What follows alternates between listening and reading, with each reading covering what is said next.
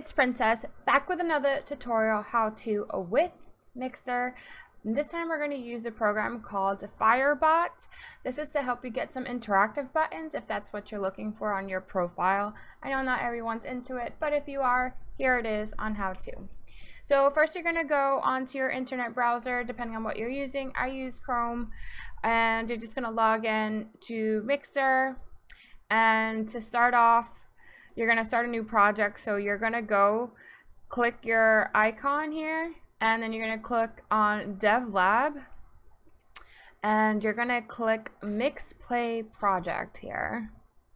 From Mix Play Project, you can see I already have 2 projects. So just for testing purposes, I'm going to show you out how to start off from scratch. So you're going to create a new project here, and you're going to name the project. So we're going to just name this a test. And actually this should be other, because this is actually not a game. This isn't a game that already exists, and you're going to save it. So if you want, you could put any information here. It's completely up to you, but unless you're publishing it to everyone for Mixer to approve it, I highly advise not to. And then here you're going to go into your build, and this is where you're actually going to build your buttons.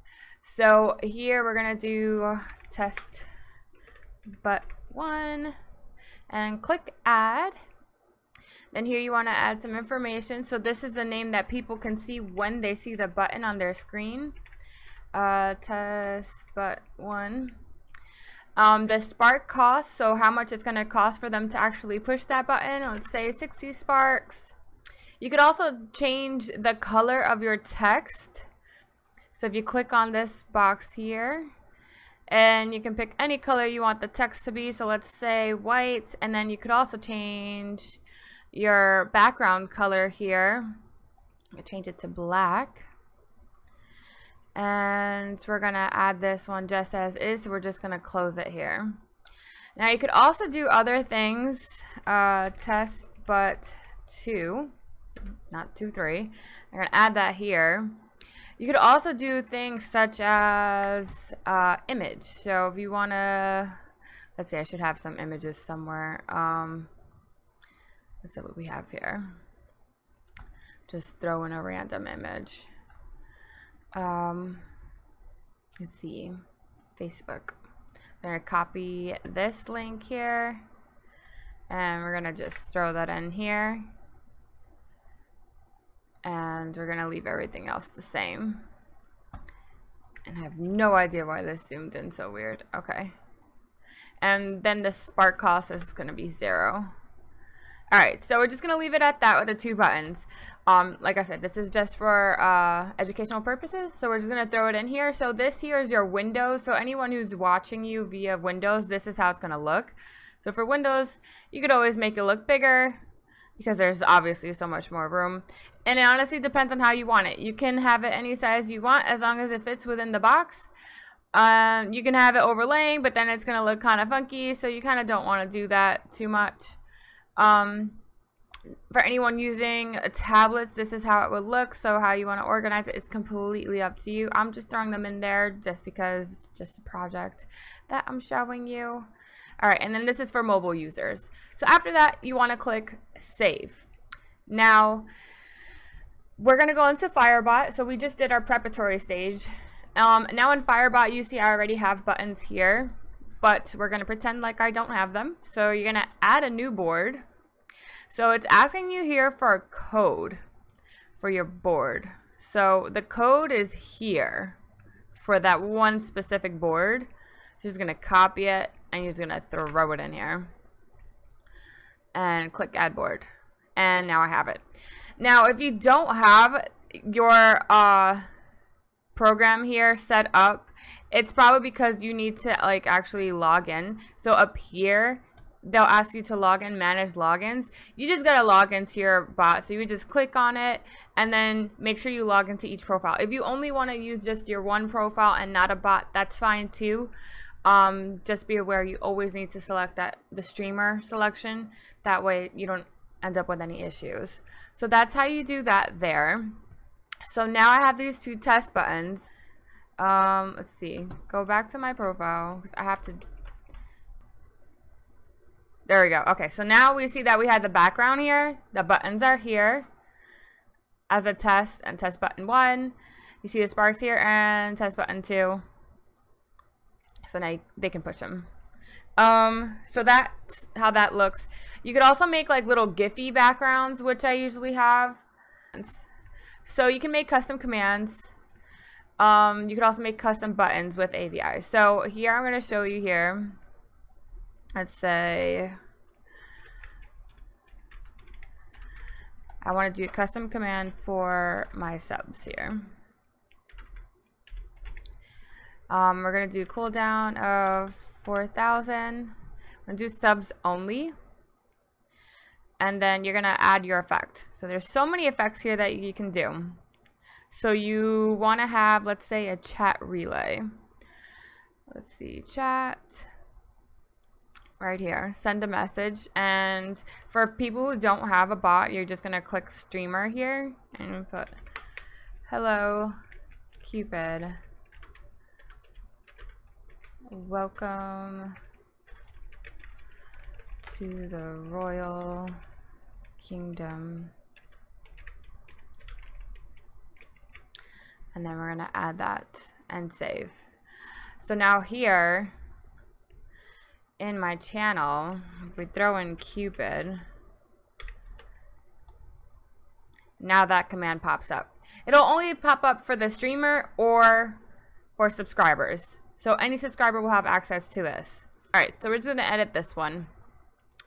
So now you could add play sounds. So here, if you want to do a ringtone, you just select the play sound here, and then you choose your file, and then you click save. So once they throw that command in chat, then it'll pop up with a sound. So let's say I have this one set up. So that's the ringtone that popped up. Is a giggity giggity. I don't know if you guys heard that. There are plenty of things that you can do. Let's say a dad joke. Let's see here. And then we'll do this 60 seconds. And this can be for anyone. And I'm going to add effect. So this is going to be API button.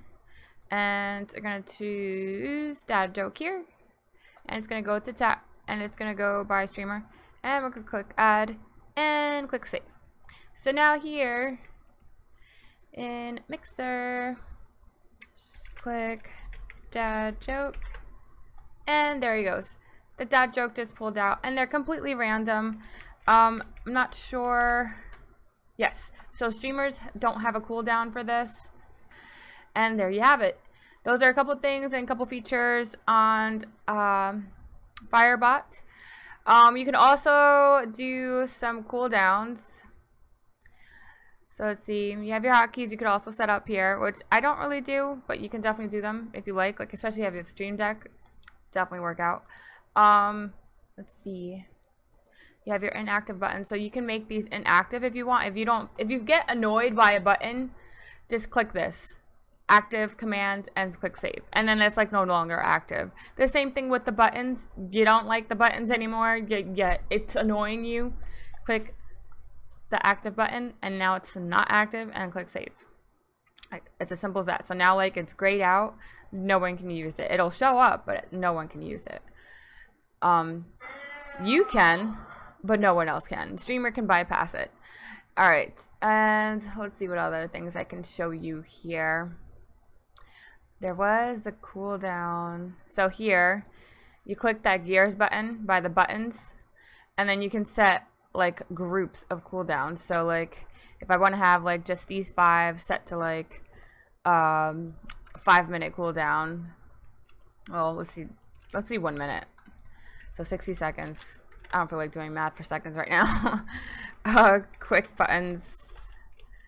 Quick button. And save. So now I have like 3 buttons that are 60 seconds, and then I have all these other buttons here that are saved for like 120 seconds as a cooldown. So there you have it. If there is something else that you need help with, specifically to this program, just let me know. I'll try to work you through it. I'll try to help you as much as I can. If you want more in depth and detail, I mean, I think I covered the basics, and if I went too fast, I'm sorry. You could always slow down the video on YouTube, I promise. But yeah, that's a couple basics there. A lot of people already know about the program, and there's a lot of how-tos already out there. I just wanted to briefly cover a couple topics for some people that asked me to. So if you liked the video, you thought it was helpful, please like, comment, share. Like I said, if you had any trouble, also let me know. I want to be able to be there to help you and try to make another video to help explain as much as I can. I like these how-tos because there's not so many of them out there, and sometimes they're super hard to find, or sometimes they're just not easy to follow. So like I said, if it wasn't, let me know. I'm sorry.